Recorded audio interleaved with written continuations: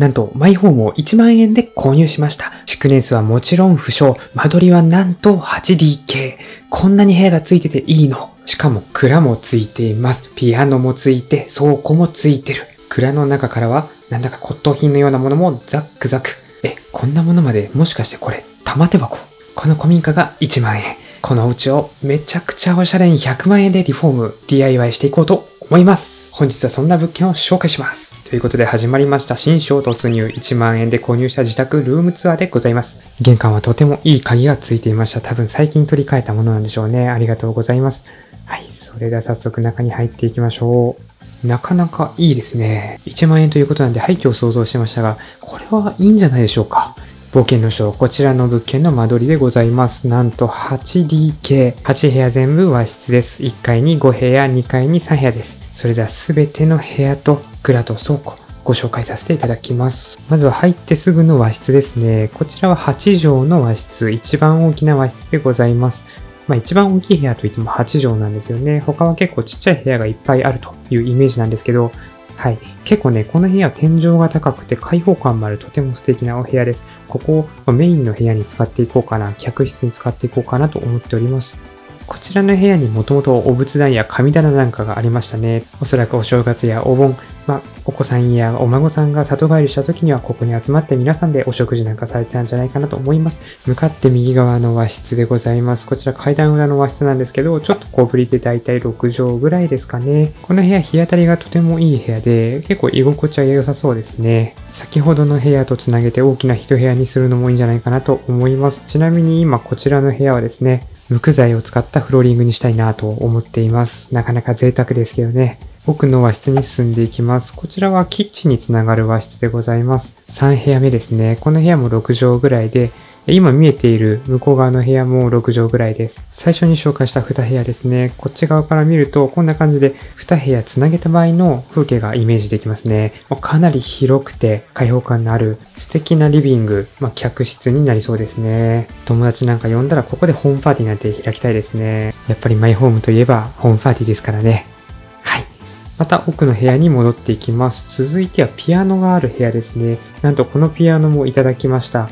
ディアパソンっていうメーカーのピアノみたいですね。結構いいピアノみたいなんですけど、これを機に音楽でも始めてみましょうかね。こちらは3部屋目に紹介させていただいた部屋ですね。向こう側はキッチンなので、ちょっとキッチンとの壁ぶち抜いて、ここつなげてみるのもいいのかなと思っています。カウンターなんか作ってね、おしゃれにしていきたいなと思います。はい、続いてはキッチンでございます。キッチンがね、これもまたすごいキッチンなんですよ。見てこの棚の量。圧迫感すごくないですか？この棚の量。ここまで棚つけないですよね。ここまでしまうものちょっと思いつかないですね。これは外してスッキリさせていきたいなと思います。これだけ置いとって外すの大変そうですね。でもキッチンめちゃくちゃ広かったですよね。あれだけあればどんな料理でもできますね。今までキッチン狭い家しか住んだことなかったんで、これは嬉しいですね。続いてお風呂、脱衣所ですね。この建物横に長い作りをしてるんですけど、これはもうほぼ最奥ぐらいですね。この先はもうトイレしかありません。こちらが浴室です。ピンクの可愛らしいタイルが貼ってありますね。浴槽は青色のタイルです。こうやって見ると結構タイルもおしゃれですね。これタイルの味活かしていきたいですね。とてもじゃないけどユニットバスにするなんてお金ないですからね。ここをそのまま、塗装か何かで活かしていくようなイメージで DIY していきたいなと思います。このタイルどう活かしますかね。はい。ちなみに洗面所なんですけど、お風呂に入る手前のとこですね。あそこはちょっと床抜けそうだったんで、床の作り直しも必要になるかもしれないです。ちょっとここめんどくさいですけどね。しょうがないです。やらなきゃいけないです。1万円なんでしょうがない。続いてトイレでございます。ここがこの建物の一番奥ですね。トイレなんと2つついてました。合併浄化槽で、下水ではないんですけど、ボットンじゃないのでよしとしましょう。十分です。はい。なんか×が書いてありましたけど、これ使用できませんということらしいんですが、全然使用できました。水洗トイレ素晴らしいです。はい。以上がトイレでございました。そういえば1階であと1部屋残してましたね。忘れてました。もう1部屋が、なんかめちゃくちゃちっちゃい部屋があったんですけど、3畳ぐらいの部屋ですね。何の部屋なんですかね。何に使われてたんだろう。お手伝いさんとかいたんですかね。よくわからん。もうとりあえず部屋作っとけみたいな感じなんですかね。階段脇のお部屋でございます。まあちょっとね、この家収納少ないんで、ウォークインクローゼットなんかにしちゃってもいいかもしれないですね。窓付きのウォークインクローゼットってなかなか見ないですけど、贅沢ですよね。はい、それでは2階に上がっていきましょう。2階は2つのエリアに分かれていて、全部で和室が3部屋ございます。こちら今階段登ってる方が奥の2階のエリアでして、こちらに和室が2部屋ついています。まず1部屋目の和室ですね。結構ね、この部屋天井が低いんですよね。上が三角形になってますけど、右端、左端に行くともう頭がついちゃうぐらい屋根裏部屋感、秘密基地感がありますね。これはこれでワクワクしますね。で、ここの部屋の欠点なんですけど、この外とつながる壁、これ漆喰がちょっと痩せちゃって隙間がめっちゃ空いてるんですよ。隙間風ビュービュー入ってくるので、冬は寒そうですね。ちょっとここは新しく壁を作って断熱材を入れたりしたいと思っています。こちらはもう一つの和室ですね。作りは基本的に一緒です。屋根は三角形で結構天井が低いです。同じように壁に隙間が空いていて風がビュービュー入ってきます。これは冬はきつい。こっちにも新しく壁を作りたいと思います。なんでしょう、ちょっとちっちゃいだるまが置いてありましたね。売り主さんの遊び心なんですかね。素敵ですね。基本的に2階は漆喰で壁ができていました。なんだかおしゃれな本棚もついてましたね。はい、それでは1階に戻っていきましょう。この階段登ったところの廊下もめちゃくちゃ渋いんですよね。ザ・古民家って感じでいい味出してるんですよね。この雰囲気はそのまま残したいですね。はい、じゃあ、階段降ります。この階段がすっごい急なんですよ。なんで古い建物ってこんなに階段が急なんですかね。多分おじいさんやおばあさんだったらちょっと降りるの怖いかもしれないですね。はい、慎重に降りていきます。キッチンに戻ってまいりました。それでは玄関側の2階エリアに移動していきましょう。こっちもね、和室なんですけど、こっちの和室はちょっと雰囲気が違って、多分後で増築された箇所なんですかね。ちなみに玄関にいるのは不審者じゃなくて、一緒に DIY していく相方でございます。こっちの階段はそんなに急じゃないですね。怖さを感じずにまともに登れる階段です。はい、この部屋めちゃくちゃ日当たりがいいんですよ。この部屋ちょっとお気に入りの部屋になりそうなんですけど、いかがでしょう。先ほどの2部屋と比べて、やっぱり日当たりがいいですよね。あとは少しこっちの方が新しいですよね。特に大きな隙間が空いているということもなく、隙間風がビュービュー入ってくるわけでもないので、特に大きな改修は必要ないんじゃないかなと思っています。畳を残すならさっきの部屋かなという感じですかね。はい、じゃあそれではまた1階に戻っていきます。木材が運び込まれましたね。以上が室内でございます。続いて外にワープしていきましょう。蔵と倉庫見ていきましょう。季節変わって夏になっています。草がぼうぼうと伸びていますね。先ほど右手に見えていたのが蔵、今見えているのが倉庫でございます。倉庫はちょっと雨漏りとかしていてね、廃墟感満載なんですが、多分昔は何か工場として使われていたみたいです。大工さんだったんですかね。大工道具が多かったですね。同じように再生できればいいなと思っていますが、だいぶ先の話になるかなっていう感じです。まずは蔵の方に入っていきましょう。蔵の一番外は頑丈な扉に覆われていました。内側の扉を開けるとカランコロンと鈴が鳴ります。防犯対策もバッチリですね。実際昔はここに貴重なものとかも入れてたんですかね。今見えているのが蔵の外壁でございます。ここは結構雪が降る地域なので、蔵本体の手前に玄関みたいなものがついていますね。これがその部分なんですけど、ここにもね、すごい年代物の雰囲気のある骨董品なんかが置いてあります。中はこんなもんじゃないんですけどね。まずはタンスです。タンスね、これなかなかいいですよね。雰囲気ありますね。上3つぐらいなかったですけど。これマムシ用って、ここマムシ出るんですか？それはちょっと嫌ですね。続いて水桶です。水桶も年季が入ってていい感じですね。骨董品っぽいですよね。ただ水桶って何に使えばいいんだろう。ザルに、ミニトマト入ってんのかなと思ったらよく見たらだるまでしたね。先ほど室内の方の2階でもだるまありましたけど、この家の売り主さんってだるま好きなんですかね。だるまコレクターかもしれないです。はい、あとはほうきなんかが置いてあったり、そうですね、ちりとり、掃除用品が置いてありました。それでは中に入っていきましょう。上の方にも窓がついてますね。ということは結構明るいんじゃないかなと思います。ちょっと期待しています。懐中電灯とか持っていないんでね。はい。これが内部、蔵の内部なんですけど、何かね、お宝とかないかちょっと期待してますね。古い巻物とか絵画とか、なんかそういうのあれば嬉しいですけどね。多分そんなのないんでしょうけど。それにしても結構暗いですね。先ほど外から見た感じ、上にも窓がついてたんで、ちょっとは明るくてもいいんじゃないかなと思ってたんですけど、どうやらそうではないみたいです。で、よく見ると階段がついてるんですよ。ただ、階段の先は天井なんですよね。2階があるわけでもなく、どうしたものかと思って見てたら、なんと、この天井引き戸だったんですよ。引いたら普通に開きましたね。2階ありました。なんだか脱出ゲームのゴールを見つけたみたいな、そんな気持ちになって嬉しかったですね。それでは2階からまずは見ていきましょう。2階は明るいですね。先ほどの窓がついている部屋になります。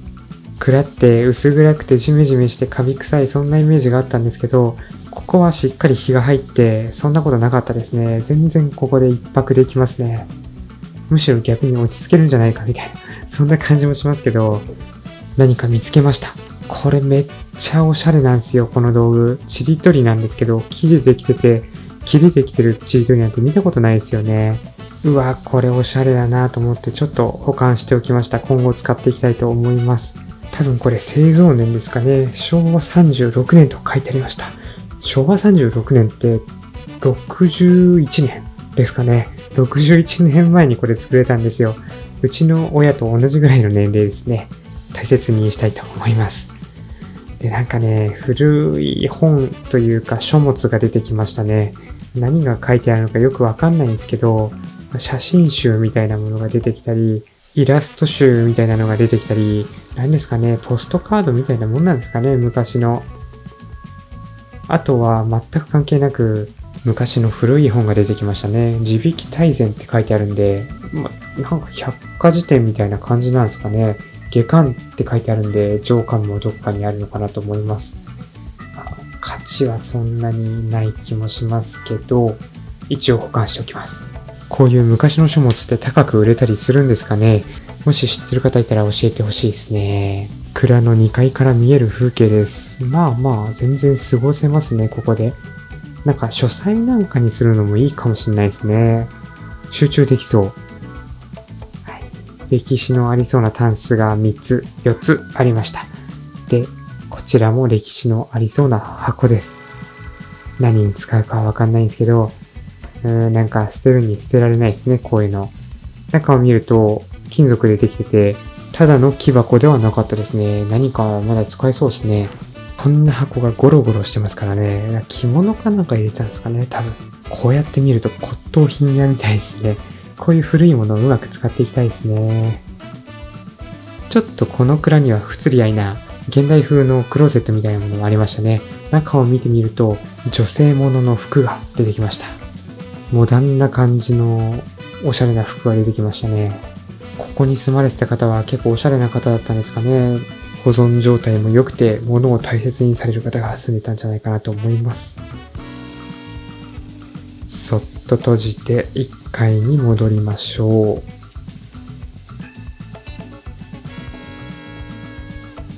この階段も急なので慎重に降りていきます。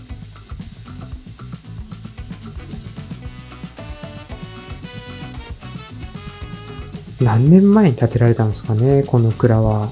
意外と状態がいいんですよね。なんか活かしていきたいんですけどね。何に活かすのが良いんでしょうか。はい、こちらはお雛様用のひな壇ですね。お雛様飾ることあるんでしょうか。